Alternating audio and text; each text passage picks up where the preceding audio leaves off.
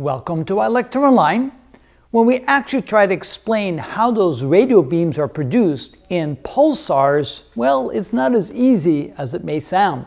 You hear terms such as synchrotron radiation, and how does it actually work? Well, let me try to explain a few fundamentals in order to make it easier to figure out how radio beams are sent in both directions along the axis of the magnetic field. So first of all, synchrotron radiation is produced when charges move around in circles. Now when you have something like looks like this, where let's say an electron goes around in circles, we have what we call centripetal acceleration. That's acceleration towards the center of the rotational motion, which causes radio radiation, or not necessarily radio radiation, it depends upon the speeds and the frequency. We have radiation going in both directions, and the direction is not very precise. In other words, radiation is being sent in all directions, to one direction, and in all directions, all angles I should say, in the other direction. But as the object begins to move faster, and the speeds of the object, like electrons, start approaching the speed of light, then we have a much greater, what we call centripetal acceleration, and we have in the direction of travel, and of course you can see that the pencil beam is going to go around like that as it goes around, but in the direction of motion of the charge, we have a much more powerful and much more directed and much more narrow beam of radiation that is emitted from the charge. And of course now we're not talking about one charge, but we're talking about gazillions of charges moving in that direction. So we have a pencil beam of radiation going off in the direction of travel.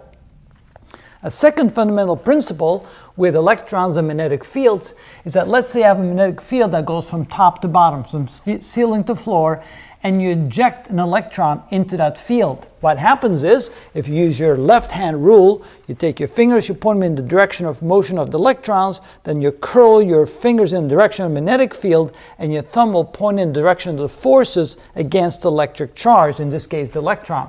So it's feeling a force that's causing the electron to go around in circles. And so that's part of the driver of the synchrotron motion. So when electrons come into contact with a very powerful magnetic field, and we saw in the previous video how powerful these magnetic fields are, how strong they are, then the electron starts zipping around in very tight circles at very high velocities. And then it sets a very strong electric field that shoots the particles out in both directions, so they go spiraling upward at very high velocities, sending beams of radiation in that direction as well. In addition to that, we have the production of gamma rays. Now, very powerful gamma rays can be used to produce electrons and positrons. Positrons are the antiparticle of the electron, and so we produce electron-positron pairs in a cascade format. So, in other words, there's so many gamma rays produced that we produce an enormous amount of electrons and positrons, and they go cascading out, causing the radio emissions. So, in other words, what we have observed, if we see particles that move out along the direction of the magnetic field at enormous speeds reaching the speed of light, and therefore in the direction of that motion you get very powerful radiation. And I'm missing an N there in my radiation. And so that's how those radio signals are produced. Now, of course, since the neutron star is rotating about the axis of rotation, that beam then goes rotating around, kind of making a cone shape. And then if at one point in time the beam is pointing directly in the position where Earth is at, then we see these flashes of electromagnetic radiation, radio radiation, every time the beam passes in that line of sight.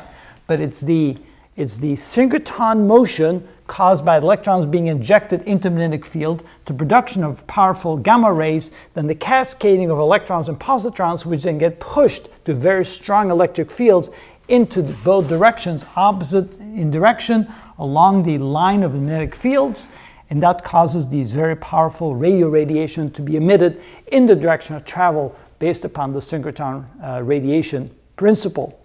So the forces they feel is a combination of the electric field forces plus the combination of the magnetic field forces. The magnetic field forces cause it to rotate within the field, and the electric field accelerates it out in both directions, causing the radiation then to move or to go out in the direction of travel.